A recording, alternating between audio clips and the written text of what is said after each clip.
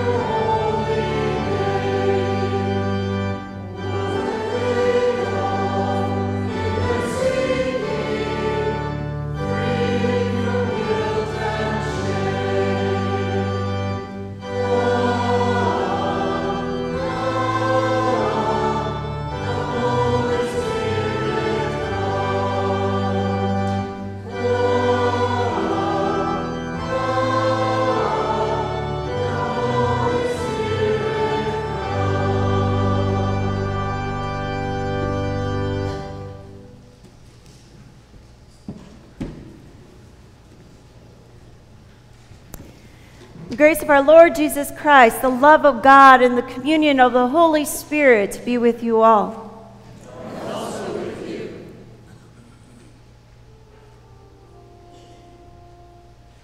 In peace, let us pray to the Lord. Lord, have mercy. For the peace from above and for our salvation, let us pray to the Lord.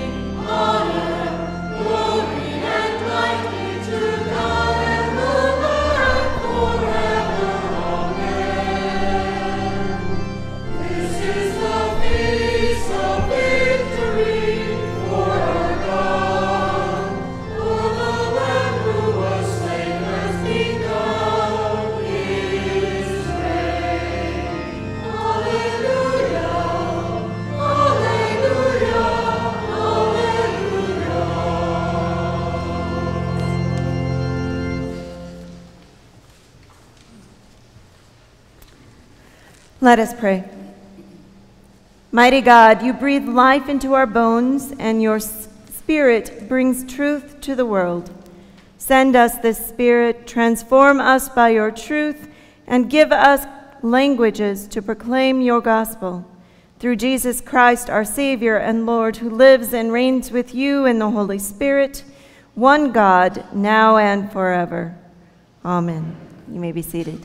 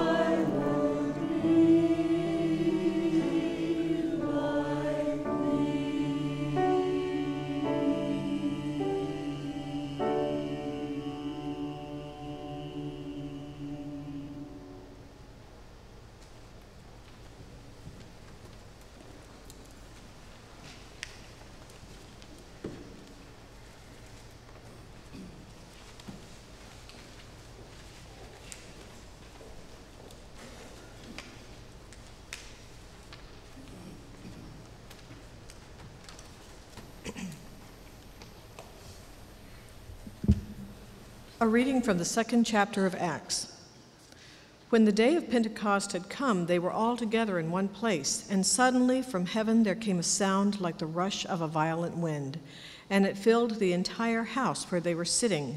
Divided tongues as of fire appeared among them, and a tongue rested on each of them. All of them were filled with the Holy Spirit and began to speak in other languages as the Spirit gave them ability.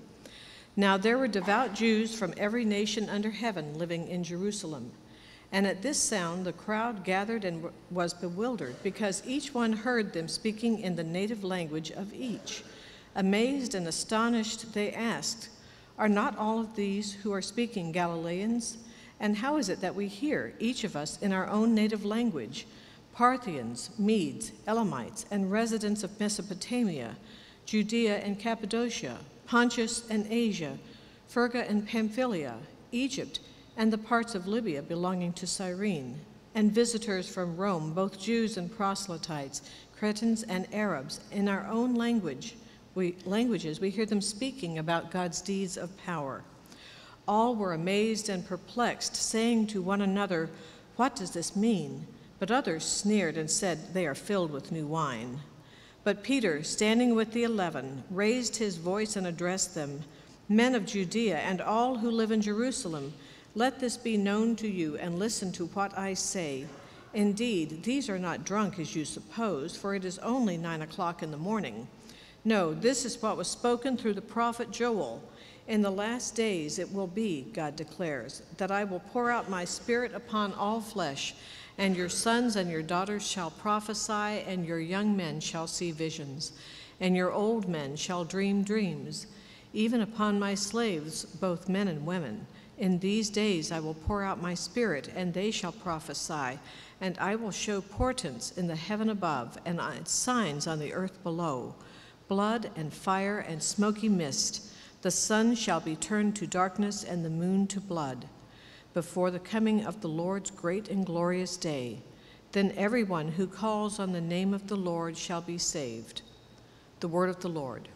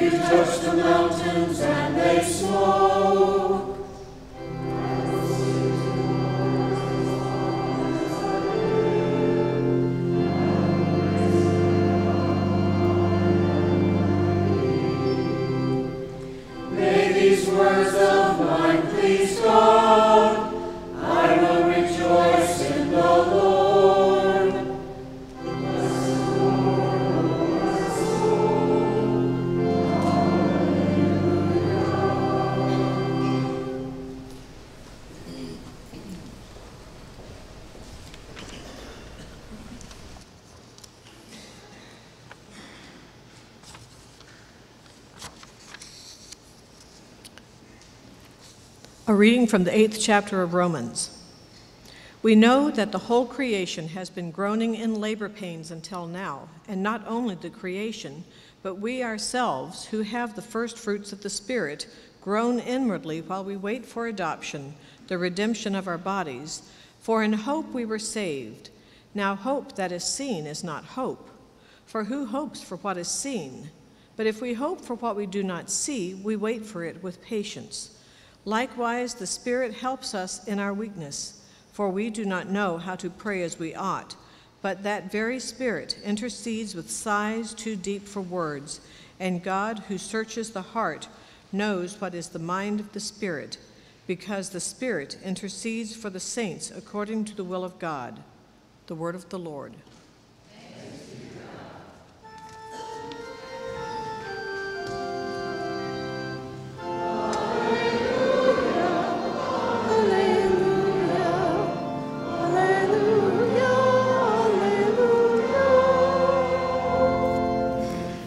The Holy Gospel according to John, the 15th and 16th chapters. Jesus said, When the advocate comes, whom I will send to you from the Father, and the Spirit of truth who comes from the Father, he will testify on my behalf. You also are to testify because you have been with me from the beginning. I did not say these things to you from the beginning because I was with you. But now I am going to him who sent me, yet none of you asks me, Where are you going? But because I have said these things to you, sorrow has filled your hearts. Nevertheless, I tell you the truth, it is to your advantage that I go away.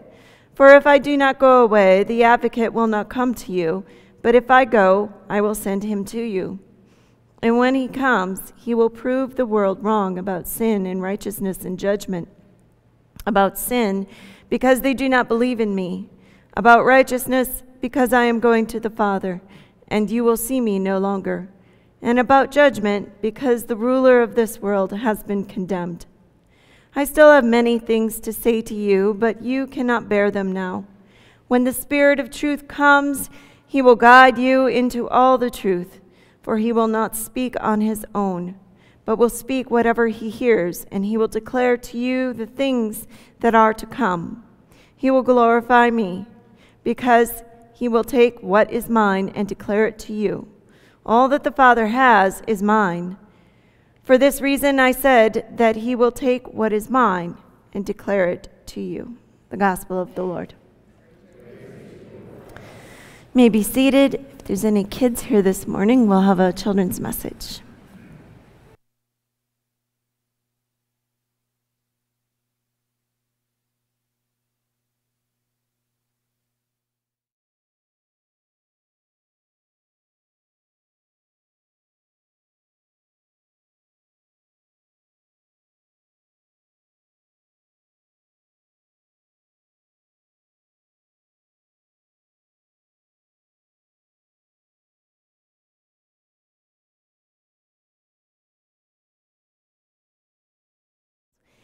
On Pentecost, receiving the Spirit, and then we got a picture of Jesus teaching his disciples, and I got a picture of Jesus being baptized, and then I got a picture of Jesus calling his disciples and gathering them around to follow him, and we're going to try and put these kind of in order. So which do you think happened first? Any idea? No? That one, yes. Jesus is baptized. And then these two look pretty similar. This one's him asking his disciples to follow him, and this one's him teaching him. So which do you think he did first? Ask them to join him, or teaching them? Well, I say he asked them to follow him first. Then he did what? Teach. Yeah. And then they received the Spirit. See, kind of like that. Then they received it. And what we see in this story is that Jesus first received the Spirit, and then he taught and called friends together, and he taught them about God, and then they received the Spirit. And you know what? They called other people together, and they taught them about God. And this has happened for generation upon generation. And it's what we do because Jesus did that for the disciples, and then the disciples did that for us. And so Pentecost isn't something that happens a long, long time ago. It's something that happens for us all the time, because every time that we can talk to another person and teach them about Jesus, like Jesus taught the disciples who taught other disciples who taught us, we carry on Pentecost. We carry on what the Spirit did. Okay? And that's our story for today. And that's our good news. Let's pray. Repeat after me. Dear God, thank you for the disciples who learned from Jesus how to receive your love and Spirit and then share it with others. Help us to do the same. Amen. Thanks. You can have a seat.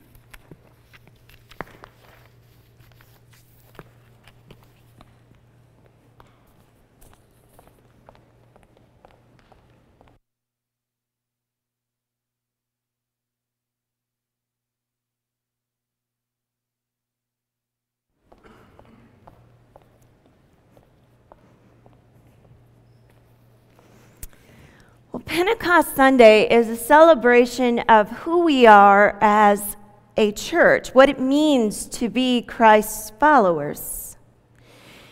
It is a launching point. We launch on Pentecost Sunday what it means to live as followers of Jesus. Today, we are going to be affirming the baptism. It's a public act that 3 young men and 1 young woman will do today to become adult members of this congregation. And they will be entrusted with the blessings and the responsibilities of being a disciple of Jesus. And it's fitting that we would do this on Pentecost, the day that the disciples first received the Holy Spirit in their lives, and that guidance that has carried from generation to generation to generation, that today these confirmants receive the Holy Spirit in the laying on of hands and blessings from their family and friends and sponsors and congregation. Pentecost is also a time when people, it comes generally around the end of May, the beginning of June. And it's when people tend to check out of church. We tend to pull back, change our schedules and our routines. And it really doesn't feel like a launching. It kind of feels like a closing, doesn't it? I mean, it feels more like a commencement. There's lots of commencement services going on this time of year. Graduations. A lot of people think of confirmation as graduation from church. So we commence. Problem is we're misunderstanding what commencement means. To commence does not mean to end. To commence, a commencement service is an announcement of a beginning. To commence is to begin. That's what it means. So today we remember and recognize the commencement of the church. What comes next is what today is about. This isn't an end, it is a new beginning. We are commencing as a church. Pentecost. I remember in high school when the cheerleaders would lead fans and they would yell, "We've got spirit, yes we do, we've got spirit, how about you?" And then the people on the other side, opposing team, would cry out as loud as they can, "We've got spirit, yes we do, we've got spirit, how about you?" And we'd go back and forth, getting louder and more expressive in our spirit to beat the other team. Today is a day that we give a shout out to the Spirit. Believing in Jesus Christ and what goes along with him is a norm of Sunday morning worship. But when it comes to speaking about Pentecost and the Holy Spirit, we aren't so clear. We aren't so brave. We tend to whisper. We got Spirit. Yes, we do. We got Spirit. How about you? Yay. We don't shout the Spirit. We're familiar with the name. We know that the Spirit is the third person of the Trinity. But do we confidently say, we've got Spirit? Yes, we do. We've got Spirit. How about you, neighbor? Do you have Spirit? Let me tell you about the Spirit. Pentecost brings to mind this story, this wild, crazy story of fire and wind and thunder and violent storms. We think of the speaking of tongues and that unusual experience which all these foreigners were able to hear and understand the noble things of God in their own language without an interpreter. But there's more to Pentecost than this amazing story, although it's pretty cool. The Holy Spirit moved the disciples from sadness to joy that day, moved them from survival to new life that day. The Holy Spirit empowered Jesus' followers, and that power continues to this day.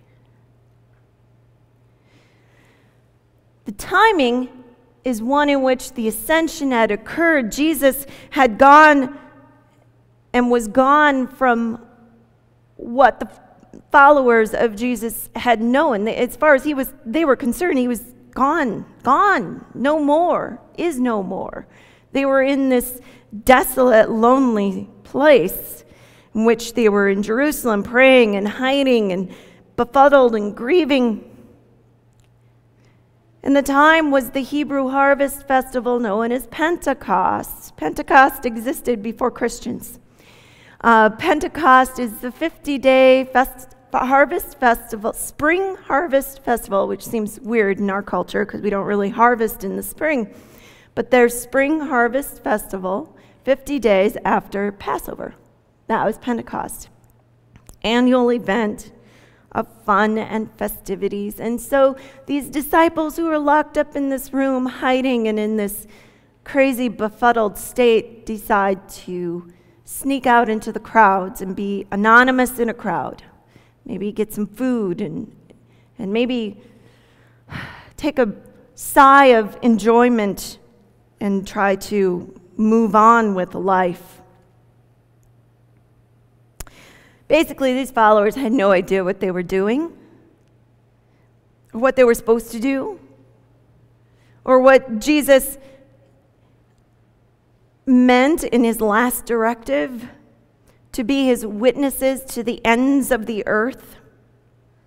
So suddenly they're alone, and then they're not, because the Spirit is with them. And when the Spirit came upon them, Jesus was with them forever, present. They're energized by an invisible presence and know Jesus is with them. Jesus is with us forever. The late Dr. Albert Outler, he's a Methodist theologian and scholar, said Pentecost's consequence was that Jesus became alive again and powerful and forever thereafter present wherever 2 or 3 are gathered in his name. And then he said, Jesus was no longer a has-been. What happened back then is made contemporary to us now. by the Spirit, because we've got Spirit. That is the gift given to us. The Holy Spirit makes the manger and the cross and the empty tomb all relevant to us today. We can interpret and understand meaning to these events because of the Spirit. Luke reports that when the day of Pentecost had come, they had all gathered into one place, Acts 2:1. Then in Acts 1:14, it says, followers of Jesus are all united in their devotion to prayer, Luke 24:49. Jesus invites his followers to stay in the city until you've been clothed with power from on high. Being together in community, ready and expectant. This provides the way of the coming of the Spirit. So Pentecost not only is about Jesus is forever present with us, but community is empowered to come together. The Spirit blows us in the direction of community building. The Spirit blows us in the direction of overcoming divisions and removing the barriers that separate us and bringing us together. Galatians 3:28. In Christ there is neither Jew nor Gentile, slave nor free, male nor female, all are one in Christ. So wherever community building is taking place, the Holy Spirit is blowing hard. And at Pentecost, being in community, ready and expectant, it gives birth to the church. This is the day the church went public. It's the day the church goes public, year after year after year. Every Pentecost, we commence. We begin. We are sent. We affirm our faith. We affirm our baptisms. We affirm our callings out to serve. And we become church. So Jesus had been raised from the dead, but nobody really wanted to talk about it at that moment before Pentecost. There were a few bold enough to mention it. But then at Pentecost, the Holy Spirit descended and things were brought to speech. People began to talk to one another. And then they began to talk to the people on the streets. So Pentecost means mission work, being let loose in the world. The loosening of tongues to share our faith. The Holy Spirit shoves us from the safety of our locked doors in upper rooms and our fear into the struggles and the realities of the world's needs, of the sense of meaninglessness without Christ. So when we think about Pentecost and receive this person of the Trinity, this Holy Spirit, know that Spirit prompts us to gather together, to speak boldly about what Christ has meant to you, and assures us that we are fully present with God.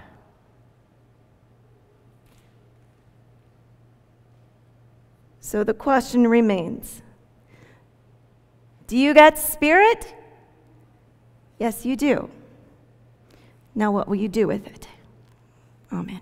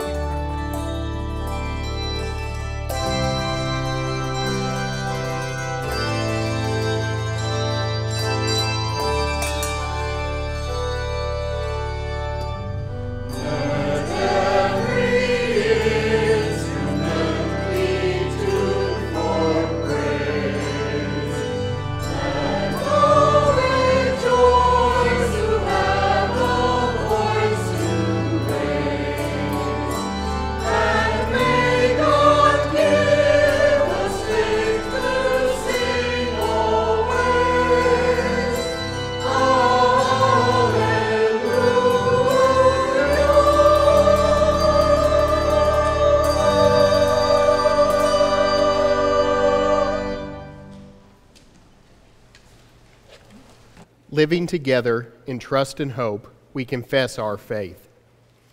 We believe in one God, the Father, the Almighty.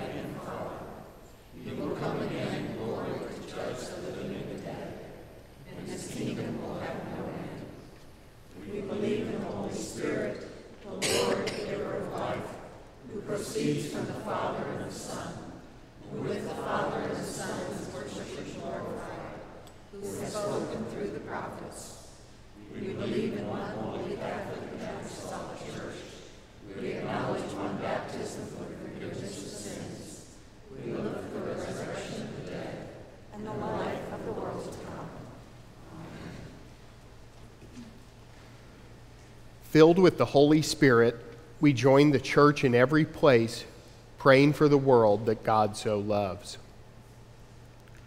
Lord of life, you baptize your people with the fire of the Spirit. Grace your church everywhere with your visions and dreams, so that as we testify, all will hear the gospel and call upon your saving name. Hear us, O God. Your mercy is great. Your creating spirit renews the face of the earth. Bring to birth new life in the earth's land, forms, and waters. Awaken us from the slumber of neglect to show tender care for our home. Hear us, O God. Your mercy is great. Your Spirit swept over the waters, and you created the human family. Now we are divided, scattered like dry bones. Connect the nations with the strength of the Holy Spirit, so that all will live in hope. Hear us, O God. Your mercy is great. Your Spirit sighs with every need. Guide us in honoring the dignity of everyone and opening our lives to others. Pour your healing mercies into the lives of all who need your care, especially Becky and Chad Smith, Abigail Caldwell, Mary Jane Dunn, Margaret Elder, and the survivors, friends, and family of those killed in the most recent school shooting. Hear us, O God. Your mercy is great. Your Spirit has called and gathered this congregation into life in Christ. Help us in our weakness, teach us to pray, search our hearts, and intercede for us, your beloved saints, according to your will. Hear us, O God. Your mercy is great. By your Holy Spirit, you have called and gathered people from every nation under heaven. Gather with us all the saints, especially Kent Ryan, at the heavenly banquet that has no end. Hear us, O God. Your mercy is great. Lord, we give thanksgiving to the family and friends of the birth of T. James Gable this week. And by your sure guidance of your Holy Spirit, O God, we lift up our prayers in trust and thanksgiving through Jesus Christ our Lord. Amen. The peace of the Lord be with you always. And also with you. Please take this time to share the peace with one another.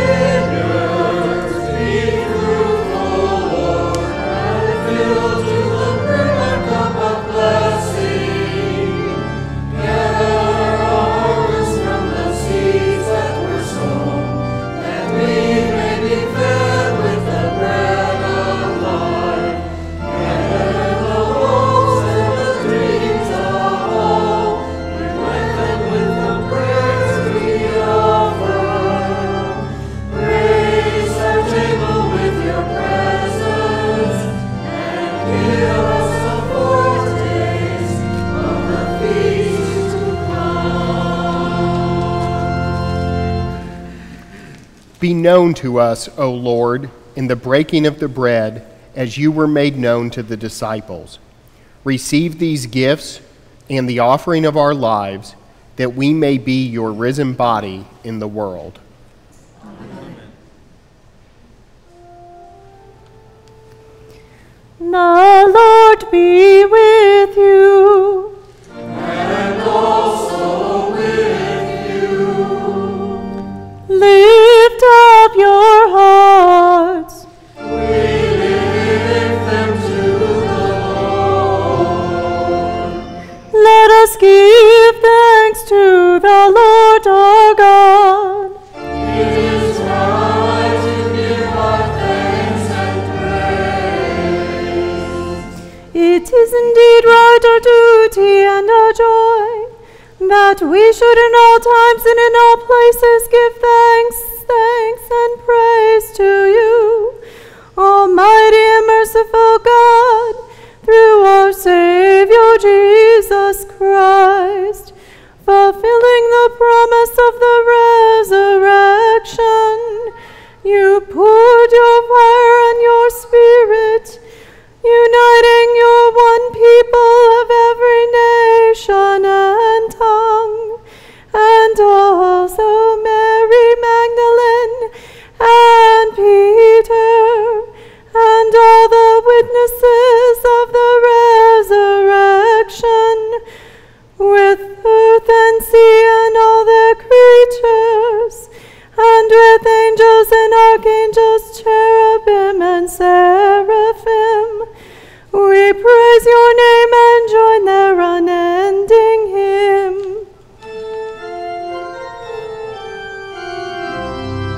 Holy, holy, holy Lord, God of power and might. Heaven and earth are full of your glory. Hosanna in the highest. Blessed is he who comes in the name of the Lord.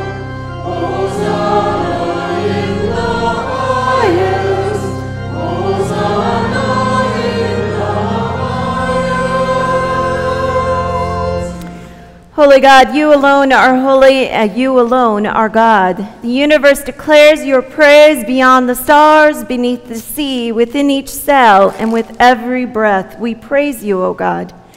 Generations bless your faithfulness through the water, by night and day, across the wilderness, out of exile and into the future. We bless you, O God.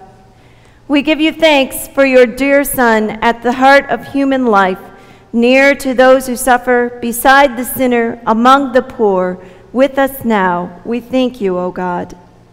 In the night in which he was betrayed, our Lord Jesus took bread, blessed it, broke it, and gave it to all to eat, saying, "Take and eat. This is my body given for you. Do this for the remembrance of me." Again, after supper, he took the cup, blessed it, and gave it to all to drink, saying, "Take and drink. This cup is the new covenant of my blood, shed for you and for all people for the forgiveness of sin. Do this for the remembrance of me." Remembering his love for us on the way, at the table, and to the end, we proclaim the mystery of faith. Christ has died, Christ is risen, and Christ will come again. We pray for the gift of your Spirit in our gathering within this meal among your people and throughout the world. Blessing, praise, and thanks to you, Holy God, through Jesus Christ, by your Spirit, in your church, without end. Amen. Lord, remember us in your kingdom and teach us to pray. Our Father in heaven, hallowed be your name. Your kingdom come, your will be done, on earth as in heaven. Give us today our daily bread. Forgive us our sins, as we forgive those who sin against us. Save us from the time of trial, and deliver us from evil. For the kingdom, the power, and the glory are yours, now and forever. Amen. And now come, let us eat. Now the feast is prepared. You may be seated. All are welcome to receive this meal of forgiveness. You'll The ushers will let you know when to come forward. You may kneel or stand along the railing. You'll receive the bread and then either dark liquid, which is wine, or light liquid, which is grape juice. And gluten-free elements are available. Just let your server know. Come, let us eat.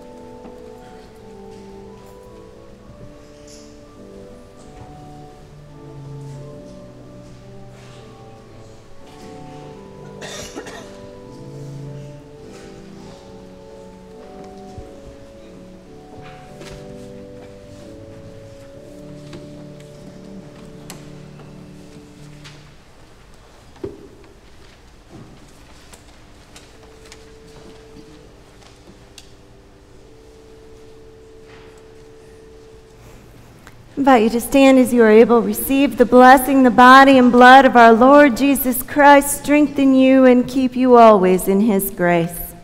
Amen.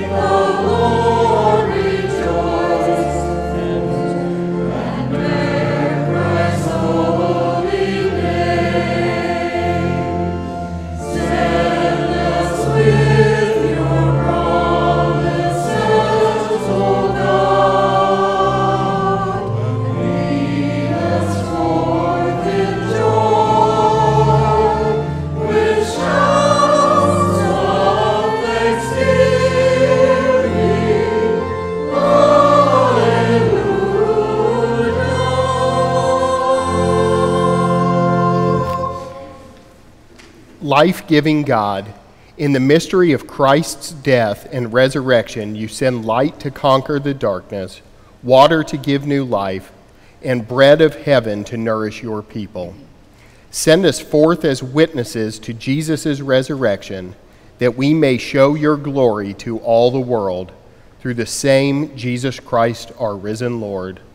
Amen. You may be seated for announcements.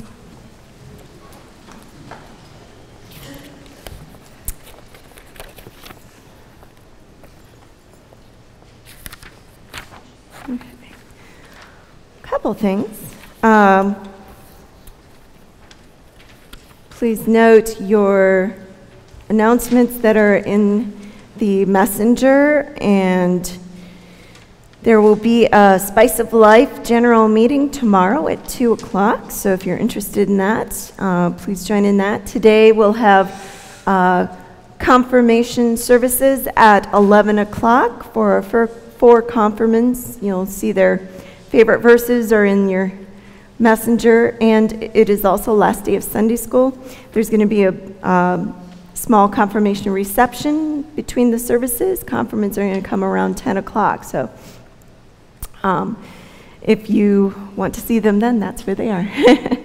And next week we start our summer Sunday schedule, so 5:30 Saturday stays the same, every Saturday 5:30, and then Sundays, there's some of these little cards. You can put them on your refrigerator or whatever and mark your calendar up. So on every other Sunday, basically, it will either be classic style, which is the 8:30 version of worship that you're used to, and then the blended style is the 11 o'clock version of worship, style of worship. And so that's what that means, classic or blended. Please come to all of them. They're at 9:30 starting next week, which is Trinity Sunday. Did you have something? Because I have one more, but yes. I have a blessing. Blessing for Sarah? Yes. So you might as well come up. Okay. It's with a little sadness that we find that Sarah Coleman's going to be leaving us. After 4 years as the Alleluia choir director and 3 years as the worship and music director for Messiah, she will be leaving and moving to Washington, D.C. And we will be continuing in music. She was music at Hartville for several years, which meant everything from musicals to individual competition preparation. So I just want to thank you for your time here. You've been a blessing to us. The choir is always very happy with your choices of music and the fun that we have when you direct us. So, thank you very much.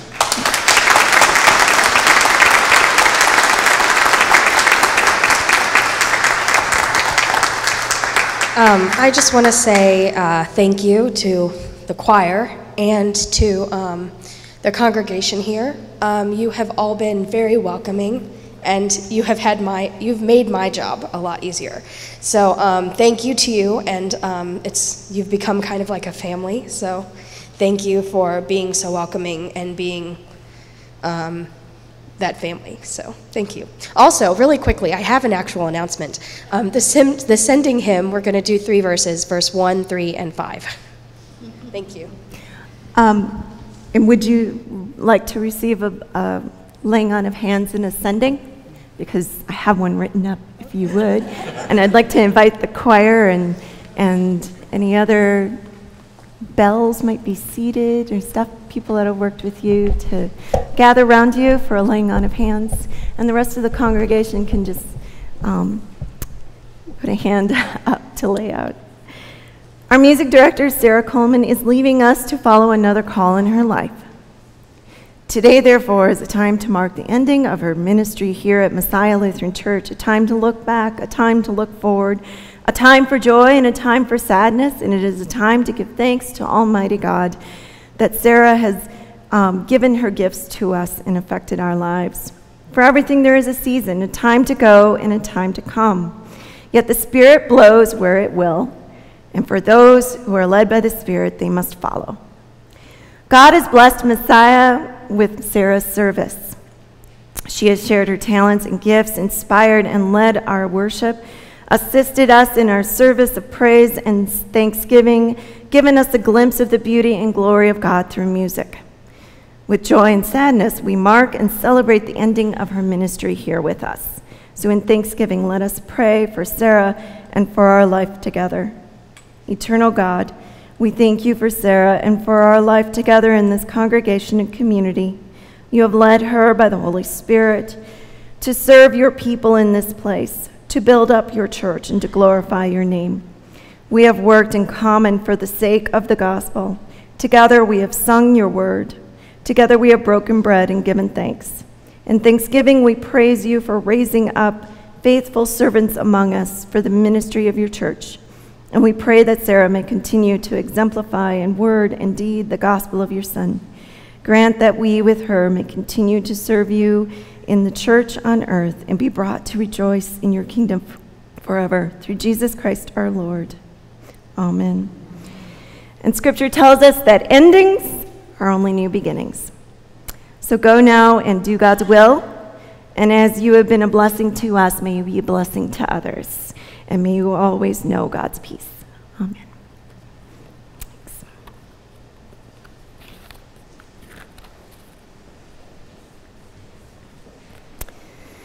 So may God, who has brought us forth from death, fill you with life and great joy in the name of the Father and the Son and the Holy Spirit. Amen.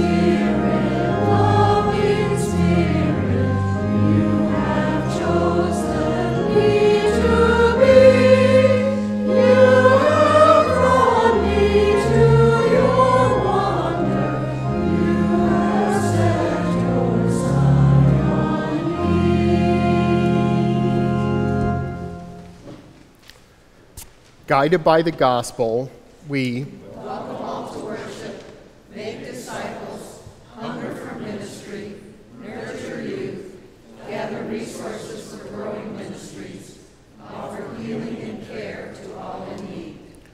Go in peace. The Spirit sends us.